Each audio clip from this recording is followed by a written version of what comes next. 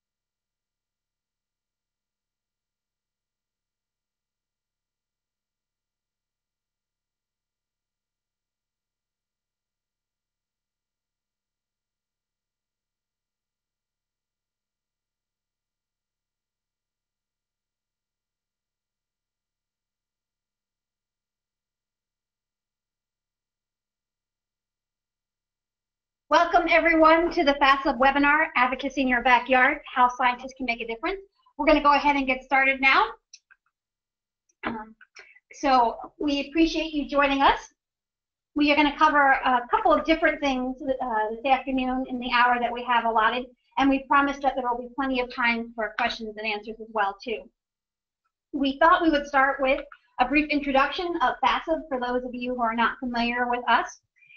We wanted to bring everyone up to speed on what's happening with the 2018 appropriations process. And then we will finish out the webinar with information about how scientists can take action over the next couple of weeks while Congress is home for their summer break. We also promised plenty of time for questions and answers. And we ask simply that you submit your questions in writing. We have all the lines on mute today to minimize any interference. You can submit a question at any time, and this next slide provides some quick instructions on how to do that. We will hold all questions until the end of the webinar, but if you do have a burning question now, we do encourage you to go ahead and submit that. So for those who are not familiar, FASEB is a federation of now 31 societies as of July 1, 2017. Collectively, we represent over 125,000 researchers. And advocacy is a very big part of the FASEB mission. We work collaboratively with our FASEB member societies on our advocacy goals, and we are pleased to be joined by a number of societies today. Those of you who may be a member of a FASEB society might recognize this slide with all of our logos.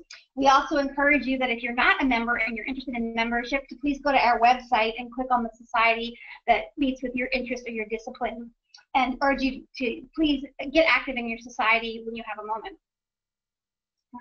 So Congress is in an interesting point right now. The government is funded through September 30th, 2017 with what's known as fiscal year 2017 funding. But that will run out, and Congress must make a decision about what to do with the 2018 budget, and the fiscal year for the government begins on October 1, 2017. So over the last couple of months, the House and Senate Appropriations Committees, who are the ones responsible for making the decisions about funding, have been hard at work working on the preliminary bills for 2018. The House Appropriations Committee has actually approved all of their bills. The Senate has approved about 50% of them, and there are 12 bills in total that must be passed by both the House and Senate Appropriations Committees, the full House and Senate, and then they can go on to the President for signature. The final outcome of the appropriations process right now is very uncertain, but not atypical. As I mentioned earlier, the fiscal year ends on September 30th, and it's been several decades since Congress actually finished the budget bills on time. So we are looking at what will likely be another continuing resolution or temporary budget agreement that will have to be enacted by September 30th, otherwise the government will shut down. We don't know how long the continuing resolution will last, but right now what's being discussed is something relatively short term so that Congress could come to an agreement before the end of the year on the budget. That being said, there are a number of issues that could get in the way of a speedy resolution to this issue. The first one, and we'll talk about this a little bit more throughout the webinar, is a dire need to reach a bipartisan agreement to lift the discretionary spending caps. Since 2011, Congress has been, and the federal agencies, under some very tight spending limits. Those spending limits have been adjusted upward twice now in the last 4 years, but we're at a point where the original spending caps would go back into place for 2018 unless Congress votes to overturn them or adjust them or even get rid of them. In addition, Congress must reach an agreement to raise the debt ceiling, which is the U.S. government's borrowing limit of the amount of money that they can borrow. This is another decision that will also need to be made by September 30th because that's the date by which the U.S. Treasury is projected to run out of money to pay its bills. So things are going to heat up quite a bit in September. That being said, the preliminary decisions that have been made by the appropriations committees are a mixture of some good and some bad news. As I mentioned earlier, the House has actually finished preliminary work on all of their bills. You'll see there that they have recommended a $1.1 billion increase for the National Institutes of Health, raising the budget to $35.2 billion. The rest of the agencies on the House side, a little bit of a mixed bag. NSF, unfortunately, was recommended for a cut of $133 million. The Department of Energy Office of Science and the Agriculture and Food Research Initiative, the primary competitively funded research program at the Department of Agriculture, were both recommended for no change in funding or the same funding as 2017. And then a little bit of a bright spot for the VA research program that was proposed for a $16 million increase. On the Senate side, we don't know the proposed funding level yet for NIH, but we expect to see that most likely the first week in September, right after Labor Day when Congress comes back from recess. We are hearing that Chairman Roy Blunt of the committee that funds NIH is looking to provide another $2 billion for NIH if he can find the money. He's very much aware that the House has recommended a $1.1 billion increase and has said that he wants to do even better than that. Again, Senate recommended a small cut to NSF and increases for the VA Research and Department of Energy Office of Science. These numbers, I want to stress, are preliminary and could change if Congress is able to reach an agreement to raise the spending caps. And in fact, the cut proposed for NSF really is a reflection of the fact that the bill that funds NSF also funds the Department of Justice and NASA, and there just wasn't enough money to go around. Why scientists should take action? I think you're on this webinar, so you probably have a good sense of where things stand, and we welcome your participation. Congress actually is working towards a budget deal for 2018 that would raise those spending caps I mentioned earlier. I want to emphasize that if they do not get a deal, we are actually looking at real cuts to the federal agencies. Even if Congress put together a continuing resolution in September that would flat fund or keep everything at the 2017 funding level, that isn't the case because the 2018 budget cap actually is lower than 2017. So even a continuing resolution would require some minor spending cuts, at least for the first couple months of the new fiscal year. And long term, if they don't adjust those caps upwards. In terms of a numbers situation, the total overall cap for 2018 is about $5 billion below 2017. $3 billion of that comes from the non-defense part of the budget, so all the agencies that fund scientific research. So without a deal, things are not looking very good. The good news is that there is a lot of strong bipartisan support in Congress right now for the research agencies. Earlier in March, almost half of the members of the House of Representatives signed a letter standing up for and saying they would support a $2 billion increase for NIH in 2018. And 162 members of the House signed a letter in March requesting a $600 million increase for NSF. And there were similar Senate letters that were circulated as well, also signed by both Republicans and Democrats. We are still surprisingly running into members of Congress who don't know or are not really aware of how much federal funding benefits their state and their district. And if this were explained to them, I think you would find even more support for the research agencies. And I think as we're seeing around the country these days, voters really are having a greater impact on members of Congress. They're listening to their constituents. If that isn't enough to convince you to take action, I also brought some data to the table, since I'm sure there are many scientists on this webinar today. The Congressional Management Foundation, a nonprofit organization here in Washington that works to bridge the gap in communications between Congress and the public and advocacy organizations like FASEB, has done a lot of survey data of congressional staff. And what they found is that about 88% of staff said that even if they just receive an email from a constituent, it has some or a lot of influence on members of Congress. Social media continues to be another way to really influence members of Congress. And we know that about 78% of folks say that social media posts have a big goal. 45% also said that as few as 30 comments about a specific issue on social media are enough to gain attention from members of Congress. And we actually found that to be quite interesting, that it would only take 30 comments to really raise some level of awareness. And 50% said social media makes members of Congress more accountable to their constituents. So FASEB, we will be talking about this later on in the webinar, about how you can use social media to be influential with your elected officials. All right, thank you, Jennifer. So before we get into the specifics of actions you can take in the near term, I just want to talk in very general terms at the moment about the goals of our current advocacy efforts. First, as Jennifer already alluded to, in the short term, we really, the goal here is to inform your elected officials about biological and biomedical research happening in their states and districts. It really is quite surprising how many members of Congress still might not be aware that there's a college or university or other research institution close to home doing this important work. And again, as Jennifer already mentioned, we really are in the near term trying to encourage members of Congress to support a budget deal that will allow for robust increases in scientific funding for the NIH, NSF, and the other research agencies. Again, if no deal is reached and the current law remains in place, all of these agencies are slated for fairly significant cuts. So we really want to avoid that if at all possible. In the longer term, one of the main sort of foci of our efforts, or one of the main, is to help you to develop working relationships with your elected officials. This will help them to understand the broad importance of biomedical research to our nation. And if I could use a cliche, we like to say that advocacy is really not a sprint, it's a marathon. So it's a process of developing these relationships over the longer term, which will both allow you to have your voice heard in the halls of Congress, but also help your elected officials to become champions for biological and biomedical research. So how can you specifically take action? Well, there are many ways to do so. Probably the one that requires the least time and effort is simply to make a phone call. Call your elected representatives and let them know why research in biology and biomedicine are so important. You can also use social media to connect with your elected officials, and I'll say a little bit more about that in a few moments. You can attend a town hall meeting.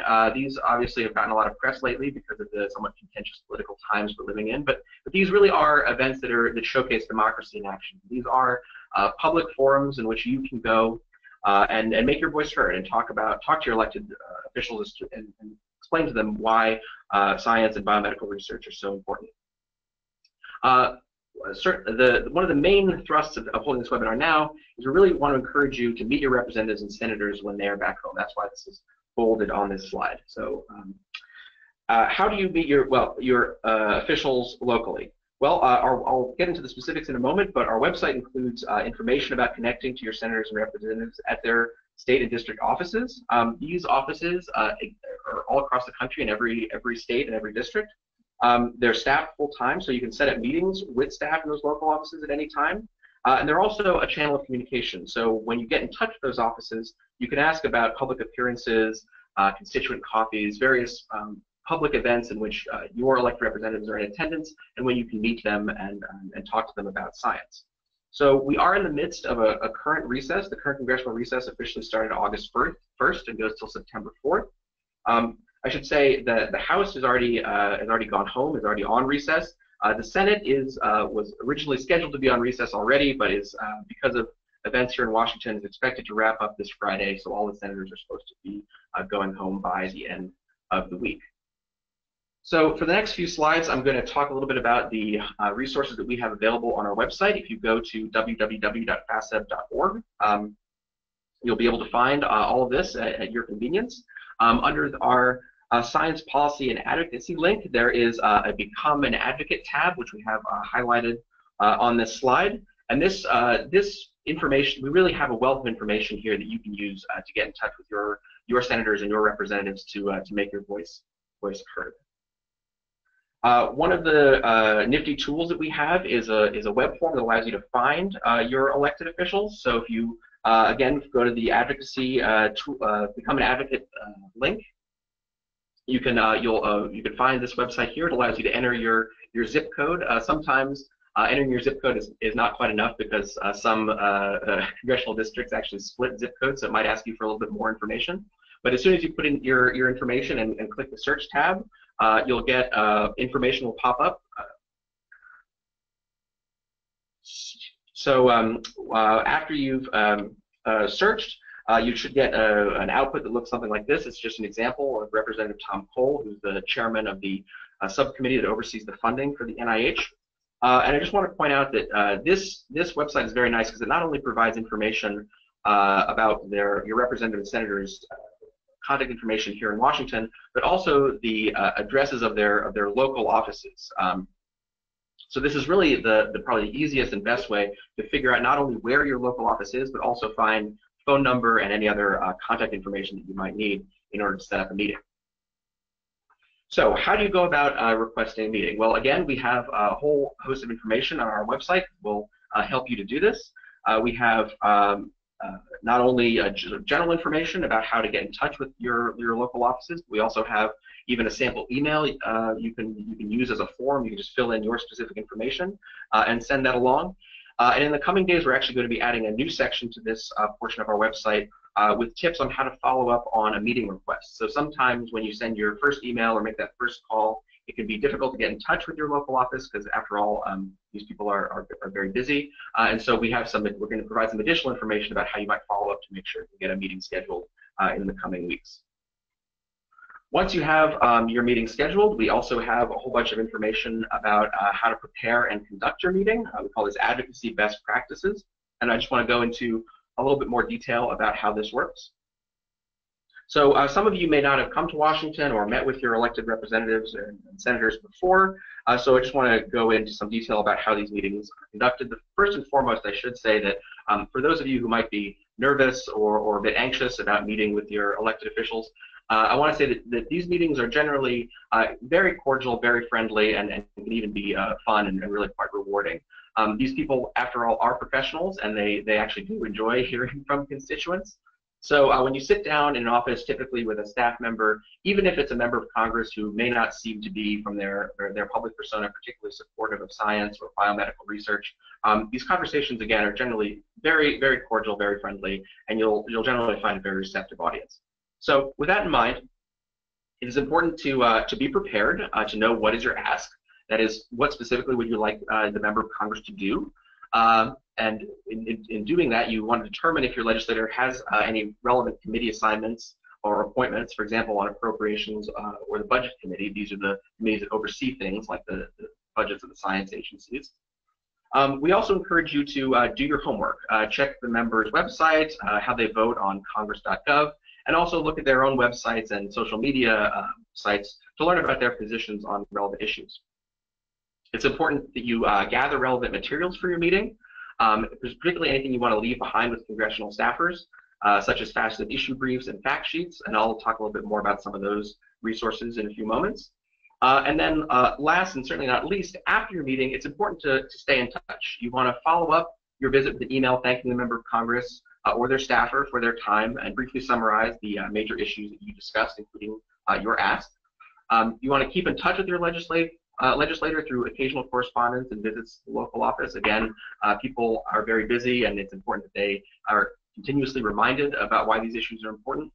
And if in the course of your conversation, say with a staffer, they ask you for information or you suggest a follow-up, be sure that you do in fact follow up. Oftentimes people are juggling many different issues. They might not be up on all the information. And if you say, I'll get back to you, please do get back to them. They do collect this information, and this information is very useful for them to have. So more specifically about what we have available freely on our website for you to use, we have, again, many resources.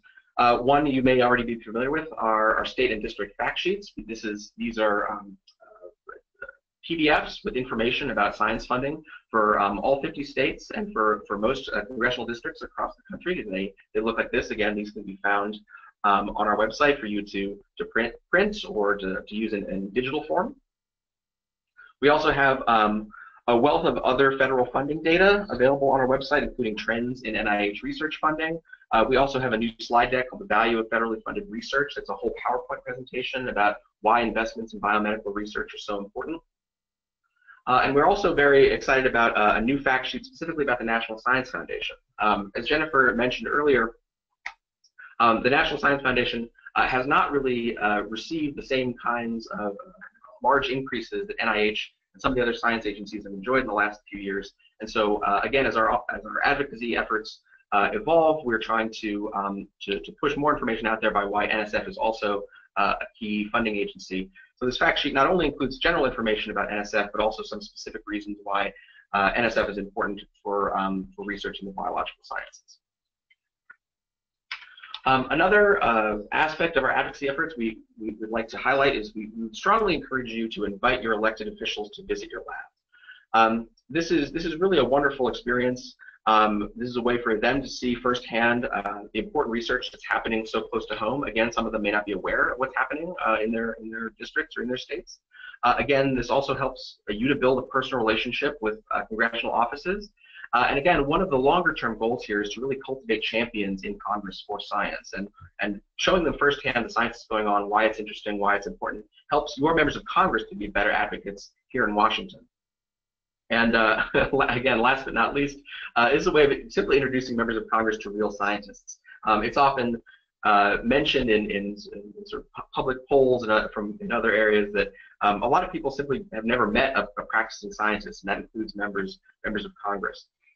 When it comes to the logistics of scheduling a visit to your lab, next week we're going to be posting some new resources on our website specifically about how to set these up. So I'll look forward to that in the coming days.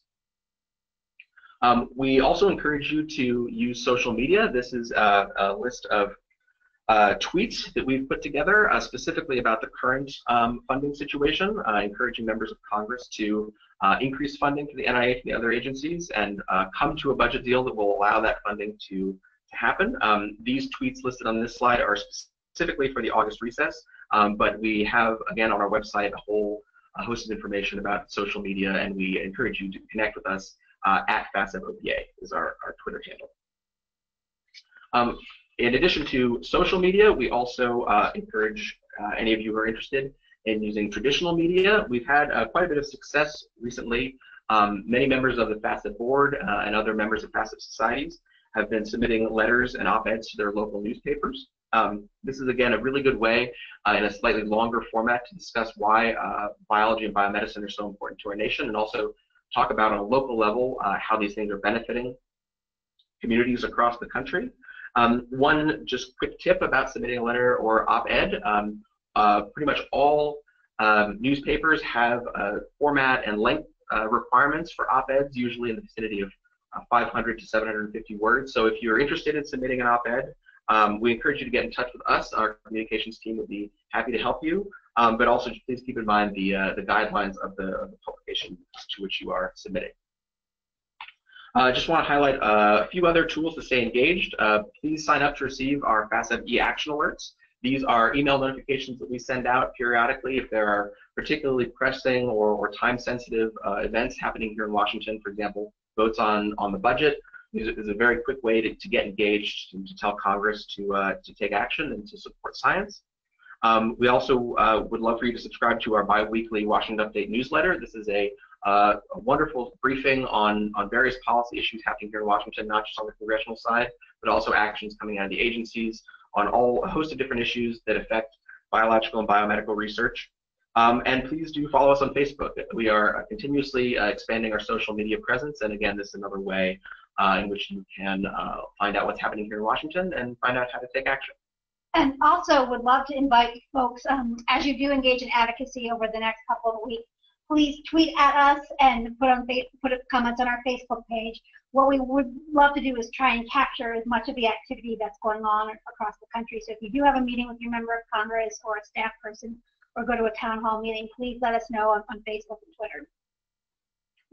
As promised, we are now going to switch to the portion of the webinar where we focus on questions submitted by audience and participants. So we will go ahead and tackle these, and my colleague and I, Ben, are going to tag team here.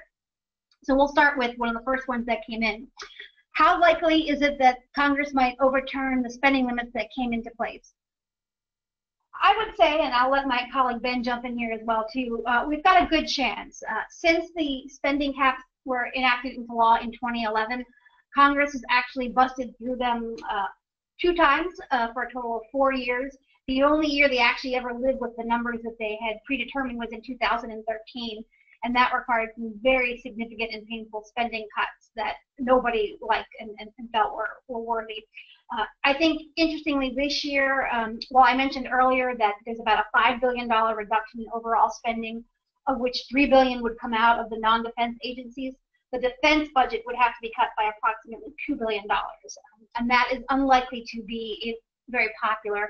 I think we're also seeing a growing number of Republicans and Democrats across the House and Senate speaking up very publicly about the need to raise the budget cap. Ben? Yeah, I think one of the dynamics here, a lot of people are obviously concerned given the fact that the government has changed quite a bit since January of 2017. But without getting too deeply into the weeds of the politics, the way the current budget law is written, it places constraints on both, as Jennifer mentioned, defense spending as well as non-defense spending, and the scientific agencies fall on the non-defense side of that dichotomy. Many members of Congress, particularly Republicans, are eager to see increases in defense spending, but they won't be able to do that unless there is some kind of amendment to the Budget Control Act, this law that's constraining overall spending. So again, even though the political dynamics have changed quite a bit since last year, this dynamic is actually remarkably similar in that Republicans, many of them want to increase defense spending, also perhaps have a few non-defense programs they like. Democrats would like to see increases in the non-defense programs, including science. And so those negotiations really will have to happen moving forward if any of these programs are to see budget cuts. And while Ben and I aren't going to make any guesses or predictions on this webinar because it's too public, one thing we do know is what will help get a budget deal is if we get constituents and scientists and members of the research community out into these congressional districts this summer to really make the case for an increase in the budget caps. Another question came in about, will the slides be made available? Absolutely. An archived version of this webinar and the slides will be posted on the FASEB website probably by tomorrow afternoon, so keep checking back on that one. One question here, we didn't emphasize leave behind information for the meetings too much. How important are these materials for your member of Congress meetings? I apologize for not emphasizing that further. They in fact are, I think, very important. Again, feel free to print out any information that we have on our website and bring it to your meetings. The state and district fact sheets, our new NSF fact sheet, any of the other information there. We have many things available, easily be printed in PDF format. Shouldn't have any problems with compatibility on different platforms or things like that. It is actually really helpful to leave that information with your members of Congress. Again, staffers are the ones who are the boots on the ground. They're the ones writing the bills. They're the ones making a lot of the policy decisions that then are signed off by the members of Congress. So having that information at their fingertips is really useful to them and can really help in these sort of closed-door discussions about what happens with the budget and with other legislation. So please do feel free to bring that information to your meetings and leave it with your members of Congress. Another question, are there any concerns about all of the negative chatter around immigration? That's a very interesting comment. At this point, we're not overly concerned about that, especially since we do have a set of talking points that are available on our website to help frame the research message. That being said, if you happen to work in a lab or university and you've got collaborators across the country and in other countries, feel free to mention that and talk about the kind of global nature of science and how science does require collaborations outside of borders. So I wouldn't be overly concerned about that. If you do, however, have a meeting and you're asked some questions and you're not sure how to answer them, by all means, feel free to reach out to FASEB and we can help you work through that. But so far, we've not been encountering any questions or problems with it. One person on the webinar asks, is there any point to reaching out to representatives or senators who are vehemently opposed to any type of spending increases? This is a question we get quite frequently. Sometimes you wonder if what the point might be to going into an office of someone who seems to be opposed to spending money on biomedical research. I would say, contrary to that intuition, it does make a difference. First of all, I want to say in the big picture is that biological and biomedical research to this day remains very much a bipartisan issue. We've seen large increases in the NIH budget under Republican Congresses. The current chairs in the Senate and the House of the appropriations subcommittees that oversee the NIH budget have both been pushing very hard for increases to NIH. So again, health and medicine are areas where there is this consensus that basic research matters, and I think that again, bringing that message to all members of Congress is really important. The other quick thing I just want to say on this point is that advocacy in many respects is an act of persuasion. If we simply turn our backs on those members of Congress who don't seem to be interested in science or interested in biomedicine, then that shrinks our pool of potential champions. And so we've seen over time, actually, members of Congress do change their views on science. They do change their views on biomedical research. And so bringing this message to them, this positive message about why it's important, how it helps their states, how it helps their districts, how it helps the health of the nation, really can have an effect. So even if it seems like it may not be a friendly meeting going in, we really do strongly encourage you to talk to your members of Congress regardless of their party affiliation or their ideology. We've also been asked to discuss any approaches for informing members of Congress about the roles that NIH funding plays in starting biotech companies. This is a terrific question and a great line of a talking point that you could use in your meeting. If you're familiar with how it works and you happen to work for a small biotech or for a spin-off company that was founded after a breakthrough at NIH, by all means tell the story of your experience and your company's experience. If you work in a district where you work at the university, but you collaborate with and deal day-to-day with individuals who work for biotech companies who come and visit your labs and you work with, you can talk about that as well. So a simple explanation about how NIH funds the very basic research that then can be turned into commercial products like diagnostic tests or other things, how those work together is a great way to talk to your members of Congress about this issue. And you can also mention that the biotech industry was created off of all the advances of research. It may not be commonly understood on Capitol Hill that the pharmaceutical companies and the biotech companies are not going to invest much in the basic research areas. They're going to want to commercialize something or create a new drug that can then wind up in the marketplace. So if you talk about the role of basic research and how that helps spin off and support biotechs, then you can tell the story that helps them understand the connection. One questioner asks, is it typical that members of Congress have a similar level of aides in their district offices that they have in Washington? That is there likely to be a science, technology, and health staffer locally? Jennifer, please correct me if I'm wrong, but my impression is that the local offices are generally not as large as their offices here in Washington. Although that said, the Senate usually have a more extensive staff than members of the House because they're obviously serving a larger constituency. So it may be the case that there is not someone specifically tasked with health or science issues. Well, if anything, health probably before science, but there may not be someone with specific expertise in this area in the local office. But I would say don't let that discourage you. All congressional staffers are juggling many different issues, even those based here in Washington. And so even if you encounter someone who is not well versed in these issues, again, this is an opportunity to help them to become better versed in these issues and to bring information to them. And again, just put it on the local office's radar. This is something constituents care about. And the best way to kind of make that connection, if you're not sure who to speak to, is just pick up the phone and call the local office, identify yourself as a constituent, and say, I'm calling to request a meeting with either the member of Congress or one of the aides to talk about funding for NIH research. Who is the best person to speak to? Every local congressional office will have at least one, if not more, constituent services representatives. So you can always ask for a meeting with a constituent services representative or someone who handles constituent concerns, and they can usually get you connected to the right people. Another tip is if you go to a town hall meeting, most members of Congress will not go to town hall meetings by themselves. They'll be surrounded by aides who usually hover around them.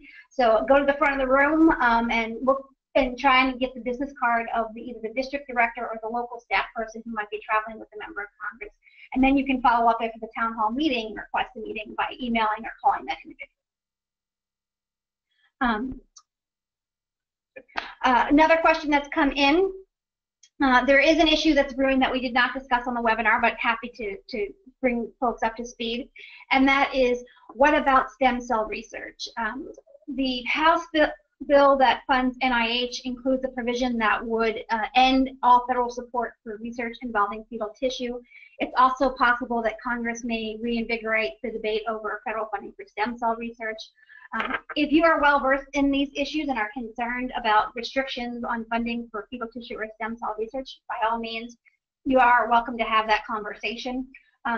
If you need talking points, we would just ask that you reach out to us after the webinar. We don't have those on our website right now, but we are certainly happy to provide them on request if there's a particular individual who is well versed in this topic and wants to talk to a member of Congress about it, although it is not our primary message for August. This is a question that is, in some ways, the converse of a question we addressed earlier. My state is deep blue, and from my previous advocacy experience, I know that both my senators and most of our representatives are very supportive of increasing funding for research. Reaching out to them seems like a waste of time. What else can I do that would really make a difference? Again, this is a very good question. Some of you may feel that, if you're living in a district where someone is always voted consistently to support science, that it doesn't necessarily behoove you to get in touch with them again. Again, we would argue that it always is worthwhile to get in touch with your members of Congress. First, again, congressional offices and members of Congress are juggling many, many different issues. And in some ways, even, those who have been supportive in the past are the ones we really want to reach out to frequently, because it reminds them that this is one of the issues that they've supported in the past, and to make sure they remain supporters. Again, in the vein of cultivating champions, people who really will be outspoken proponents of research. Again, if people have positive voting records, that's great, but we really want people to do more than that, to encourage their colleagues to vote for increases to the science budget. So it's possible that you may have a representative or a senator who's sort of nominally supportive of these issues, but it isn't something that they consider high priority. So again, part of our longer-term advocacy effort is to make sure that these issues are high priorities, because they are so important for people across the country. Here's a question from someone who's clearly an experienced advocate, who's reached out a lot to their members of Congress and the staff who work for their members of Congress to discuss issues not related to science. I'm aware that they keep track of who calls and on what topics they call about. If I request a meeting with a member of Congress, are they going to have that information about me as a constituent before I even get the meeting? Is it likely to cause them to not want to meet with me? As long as you are polite in your interactions with congressional offices and the staff that you speak with, that shouldn't be a way to hinder you or prevent you from getting a meeting to talk about scientific issues. It is true that most members of Congress do keep track of who's calling their offices.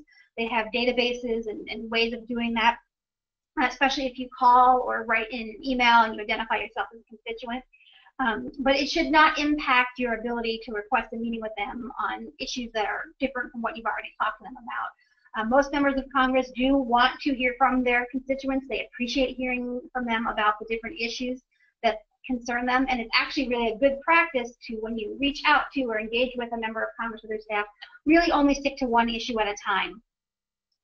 There are aides who handle different portfolios, and you may call about farm issues, but the person that you're talking to handles education. So I do actively encourage to follow up and ask for a separate meeting to talk about scientific issues if you want to, and if you have the opportunity.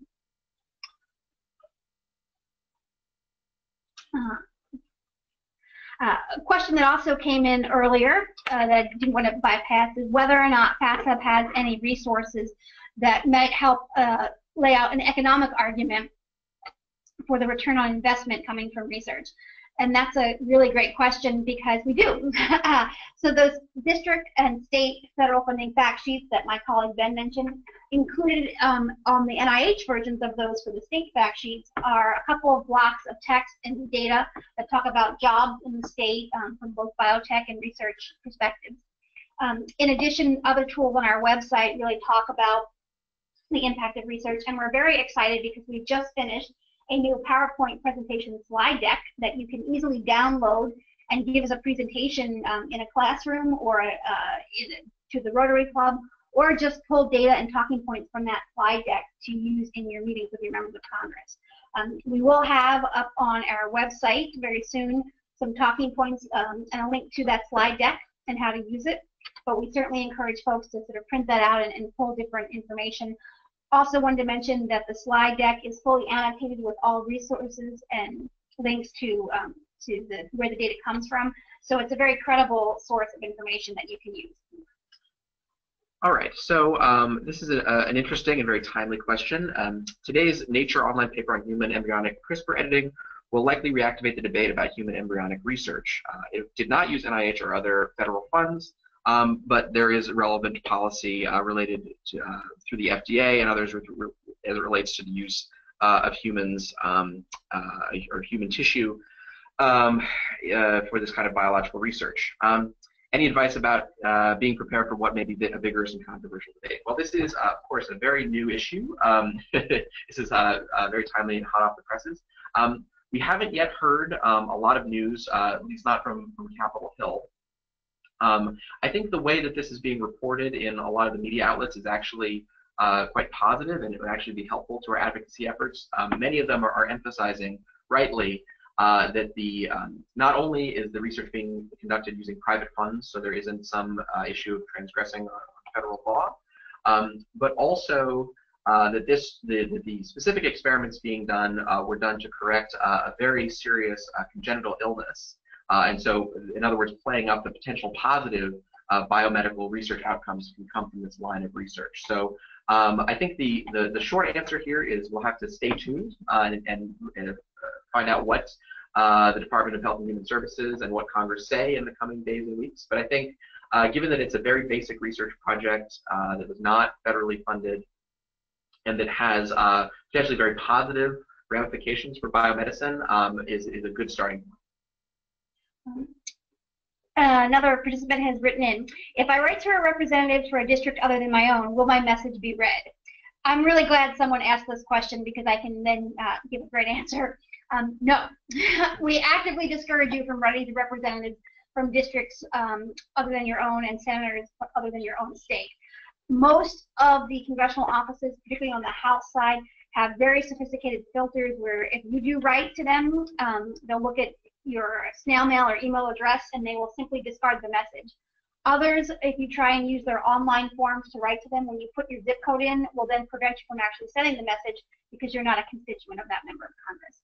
That being said, there is still something that you can do, and that is to kind of dig deep into your own contacts list and figure out who you might know in that congressional district or that state who could write a letter or an email to express concern or to urge that member of Congress to be more supportive of science.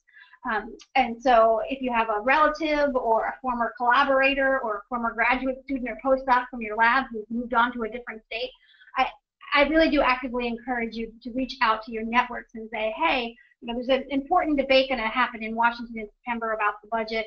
I've written to my members of Congress, but your members of Congress can be influential in this. Would you please write them? And then you can direct them to all the resources on the FASEB website. If they say, well, I've never written to my member of Congress, I wouldn't even know where to start.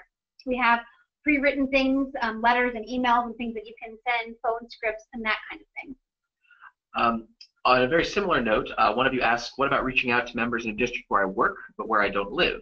Will I have traction even if I'm not a constituent? Again, this is a very good question.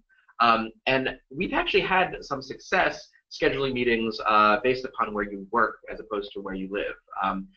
Even if you live just outside of a member of Congress's district, The fact that you work there still can mean that you can have a hearing with that member of Congress. We encourage you, when you're using our online tools, to look up your members of Congress. If you work in one zip code and live in another, try both zip codes and see if they're different representatives, and try to get in touch with both of them. Also, I should say that we're encouraging you to reach out to the Senate as well, and those are, of course, those are statewide offices, and so even if you're not having as much luck getting in touch with a member of Congress who's the district where you work, you still may have more luck with the Senate office. In a similar vein, interesting question just came in. At one time, certain members of Congress were known for talking only with constituents who they could be sure voted for them. Does that still happen today? I think the good news is, as we've seen in the last couple of months, members of Congress are listening to all of their constituents, not just the ones that they think might have voted for them. The recent debate over the health care reform, repeal, and replace bill, I think, provides a terrific example of how when members of the public and constituents reach out and contact those members of Congress and their senators that are supposed to represent them, they will get heard. And you can change minds and hearts and really influence the outcome of things here in Washington. So I think at any point we just encourage you to reach out. It's not appropriate, nor should you be asked who you voted for. So if you call a congressional office and someone says, okay, what's your name, what's your address, and who did you vote for, you don't have to answer that last question, and they won't look you up or anything in the database. They just want to know that you are a constituent, that you have a relationship with that local area. Okay, this is one, it's a comment as opposed to a question, but it's a very good comment about using personal stories as ammunition to try to influence colleagues who may be, to influence members of Congress. Indeed, one of the things we like to say is that we use both data and stories. Both are important. On the data side, we talk about the budget numbers and the trends over time, but stories are also important. Your personal stories as scientists about what you're working on, why it's important, and why it's interesting. And again, bringing those stories even to supportive offices. For example, if you know your member of Congress is interested in research, simply bringing them up to date on what is happening in their districts can be yet more ammunition for them and really bolster these arguments for biomedical research. And those are stories that they can bring to their colleagues on both sides of the aisle, again, to broaden the constituency and broaden support for biology and biomedicine. And I think it's really important that anytime you visit with a member of Congress or their staff, bring a personal story with you. Obviously, we encourage you to bring some scientific information as well, but one way to start off a meeting would be, or could be, to tell a personal story. If you're working on a particular disease area and you have had a lot of contact with patients or caregivers or family members who are affected by that disease, you can share stories of your interactions with your patients and your family members. If there's a particular area of science that interests you because you had a relative with a disease, you can also mention that as well too. So please always use a personal story when you can. Okay, one question here. Is there a chance that the White House might oppose a budget deal that increases discretionary spending? Again, it's very difficult to be a prognosticator in Washington, especially these days. We are, again, hopeful, given the fact that both sides of the aisle want to see increases in spending, at least, but perhaps in slightly different areas. Again, the fact that many Republicans are calling for raising the budget caps, particularly to increase spending on defense. The fact that the president has stated his very strong desire to increase defense spending, and that coupled with the fact that members of Congress in both parties want to see more money available for various programs. Again, this provides more force the argument that they can come to some kind of budget deal that would be palatable to both parties and be signed into law. Another questioner has written in regards to contacting members of Congress besides those that represent you, what if you are writing as a representative of a nonprofit research institution that benefits the entire state? If you send a message using your work address, is there a likelihood it would still be read? I would say that yes, one thing that we probably should have pointed out earlier, which is that NIH funding goes to almost every single congressional district in the country, but there are a handful where there is no NIH funding. That being said, a university that's in a neighboring district may still employ people who live and work in the other district, or who work for an arm of a nonprofit research institution elsewhere in the state. So in that case, always send messages to senators since they represent the entire state. And you can write a letter to your member of Congress and point out that while this money may benefit Oklahoma's 4th district, it also sprinkles down to or reaches out to Oklahoma's 12th district across the state because of cross collaborations in research, or because the nonprofit research institution has offices in several places throughout the state. So you can always talk about the local impact of these dollars, even if they don't land squarely in your congressional district. All right. Another comment just came in, which is very interesting and very helpful. So thank you for this. Regarding the CRISPR edit heart story, the research was conducted within the ethical guidance of the National Academies of Science, as quoted in the New York Times front page story. Also, as the case with most human embryonic stem cell research, results are years, if not decades, from common practice, at least in the United States. The results reported yesterday are significant because they provide proof of concept, and the results were better than similar experiments in mice. Short answer, U.S. research informs the world scientific community. It is a long game, and limited funding is short-sighted. I think that in a short paragraph is an excellent set of talking points for a meeting, and thank you for the commenter for that very helpful information about the recent news on CRISPR-Cas9. Here's a good question. Would a member of Congress actually be interested in visiting my lab? Well, I don't know for sure. I can say that if you don't invite them, then they will have a hard time expressing interest in visiting your lab. So we really do encourage folks to reach out and invite members of Congress. Also invite their local staff. I will say that trying to pin down a member of Congress to a specific date and time to come and visit your facility could be very hard. It could take a while to get that done. So don't be discouraged. By all means, go ahead and invite their local staff, or their district director, or their constituent services representative to come and visit your lab. And in fact, they may have a little bit more flexibility in their schedule. So just reach out and at least make the invitation and the offer, and then you'll probably be surprised by the result. But we do know that visits to labs and meeting with people who work in labs is a great way to really open a relationship with a congressional office. All right. One question here. My university has pretty strict rules about employees engaging in advocacy. What can I do to make sure I don't violate any of my employer's policies if I reach out to my member of Congress to encourage them to pass a budget that increases research funding? This is a great question. Again, we certainly don't want you to trespass over any rules or guidelines of your institutions. Perhaps the most helpful thing that you could do is actually to get in touch with your university's government relations office. Many of you who work in research universities will have staff who handle these issues, and I'm sure they could provide more explicit guidance about what you can or can't do with regard to advocacy. But it's important to, again, not violate any rules that your institution has set up. But in general, you'll find that this kind of very broad advocacy for science funding, for the science budgets, is permissible. Another person has written in, honestly, what's the most effective way to get a politician's attention? I've emailed my members of Congress in the past and rarely get a response. And when I do, the responses are meaningless or related to a completely different topic I didn't write to them about. Unfortunately, we do hear stories of this, and not every member of Congress has staff who are completely on top of things. So what I would say is keep it short and to the point when you write to them, or you make a phone call, or you visit with them. Stick to one topic. So in this case, perhaps why we need additional funding for NIH and NSF research. If you bring resources with you, leave behind kits that are well sourced with information and copies of things like our fact sheets. That establishes credibility and says that you're a serious constituent with an issue that you want to talk to them about. And don't be discouraged if you do write to them and you get a letter that says, thank you for writing to me about the Farm Bill, and you didn't write to them about the Farm Bill. It's perfectly acceptable to forward that response to the office and say, I appreciate getting a response to my letter. I didn't write you about the Farm Bill. I would very much like to get a response to my question about your thoughts on funding for biomedical research and federal funding for the science agencies.